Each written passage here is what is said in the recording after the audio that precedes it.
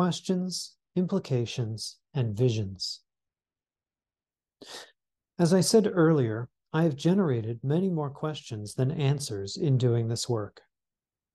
A man once asked me in a lecture if I thought God was becoming addictive. I was startled with the question and stopped to take a look at what he was asking. I had just drawn a diagram of the living process system, and in drawing that conceptualization had said that we are affected by the process of the universe, God, and we affect the process of the universe. I later learned that I was expressing what David Bohm calls enfolding. His question was, if we are progressively becoming more addictive, is then God also becoming progressively more addictive? A good question, a frightening possibility. We live in a world, on a planet, that is groaning and begging for a respite, a healing. Have we pushed ourselves so far that we can no longer resist the necessity for healing? That's what the addict does. As R.D. Laing says, we live in a culture that would absolutely fall apart if the truth were told. In order to recover, addicts have to get honest. More and more people are entering recovery from various addictions. Just as we have built-in mechanisms and processes within us that we need for healing ourselves, so will perhaps the massive movement of recovery from addictions become the process for healing the culture we have created. Yet, we also need to look at other questions as they emerge.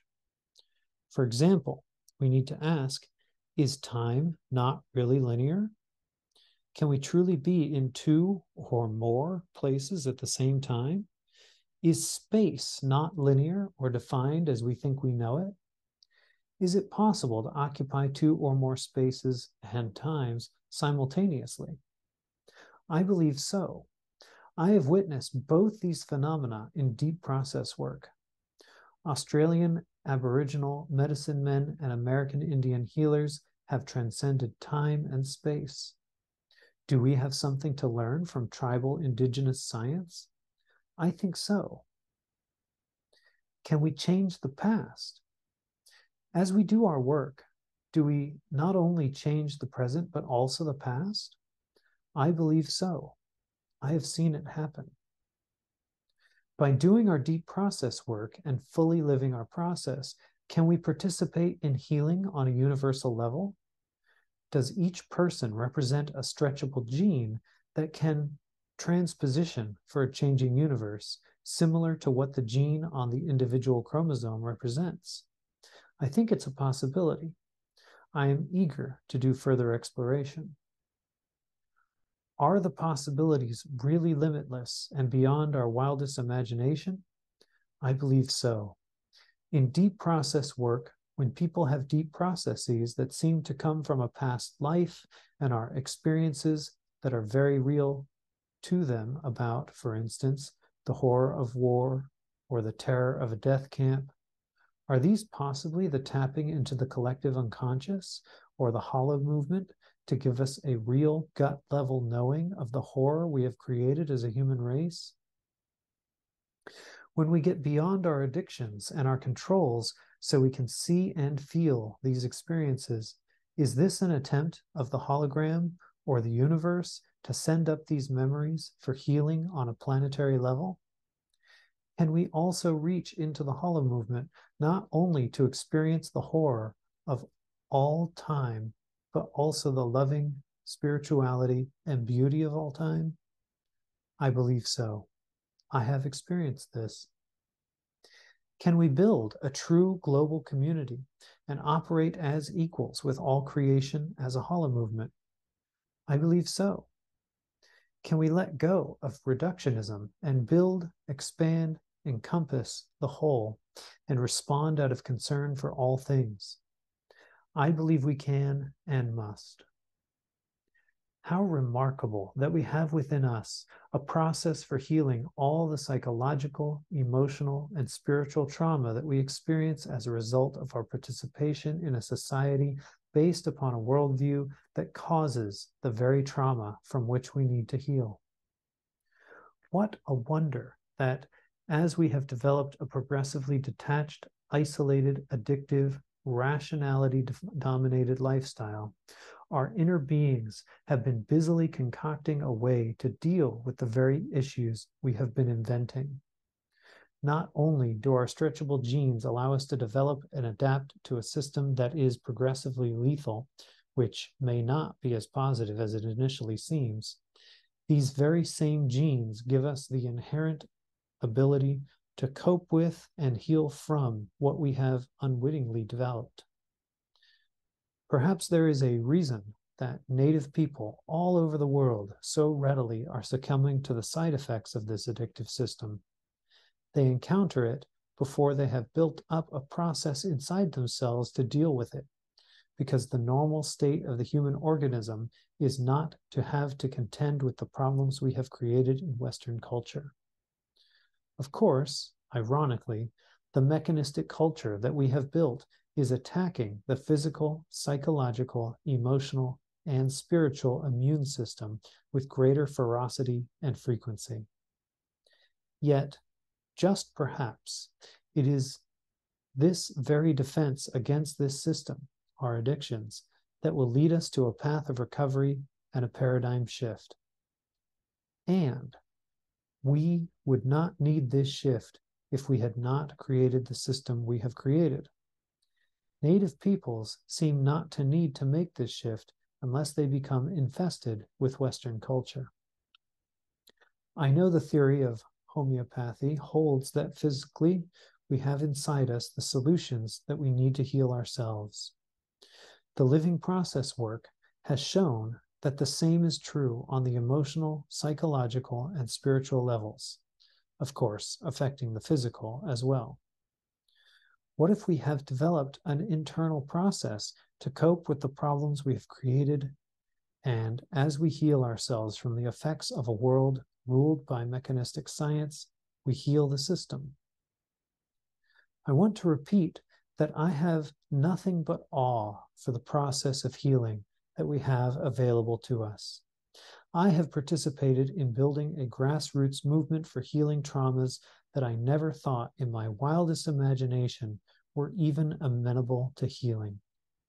I have not participated perfectly. I have glimpsed how important it is to participate in the evolution of a system in which people claim their own lives, connect with their spirituality, and live with the universe. I have noticed that we often speak of objectivity when we mean being free of the contamination of unprocessed personal material. Frequently, the most emotional outbursts are presented as being objective.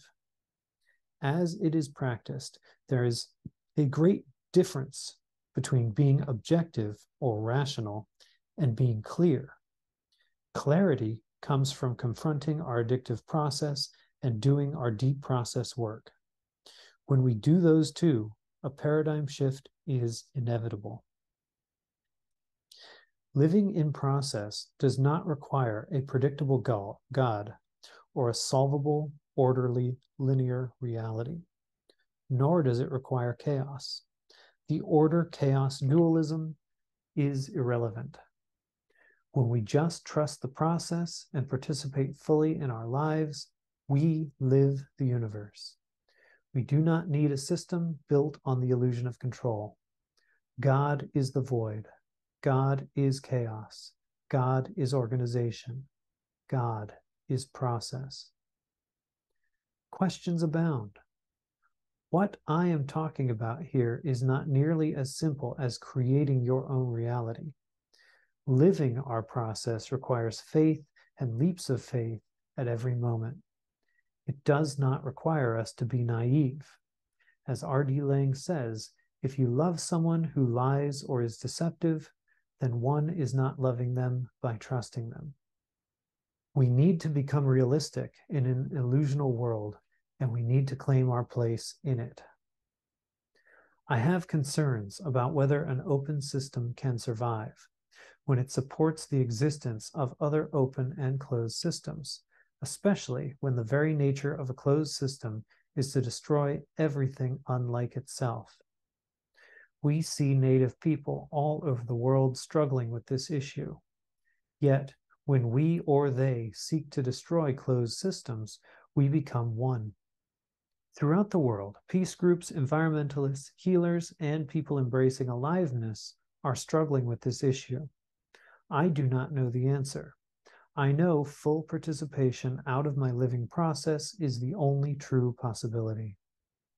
To me, deep process work is miraculous. I have seen healing of a kind and at a depth that I never thought possible. Deep process work can and does transcend time and space. It has pushed me to challenge my previous concepts about both as I experienced a transcendence that I never before felt possible. If the hologram, hollow movement, is enfolded at all levels, does that mean that all time and all space is available to us right now? I have had experiences during my deep process that suggest this possibility. If we have a psychological, spiritual, immune system process that is not just feelings, and in which feelings can be a door, do we have available to us levels of growth, healing, and awareness we have not reached and yet are fully available to us? I believe so, and I have experienced these possibilities. What does it mean that masses of people are coming up with incest and early sexual abuse memories? What if the emergence of the incest memories worldwide is coming out of enfolded reality and is the way the cosmos moves to eliminate these occurrences? I know that I see people come alive during this work in a way that I have never seen before. I know that I participate with people of different races, cultures, and backgrounds who globally are dealing with the same issues and are healing. Is the cosmos pushing us to a critical mass of people in recovery and people who are learning to live their process because we no longer have the luxury of non-living? I believe so. We have a possibility. We have an opportunity. I only know that as I participate more fully in my life, life participates more fully in me. We have a possibility, a sacred possibility. So ends the book.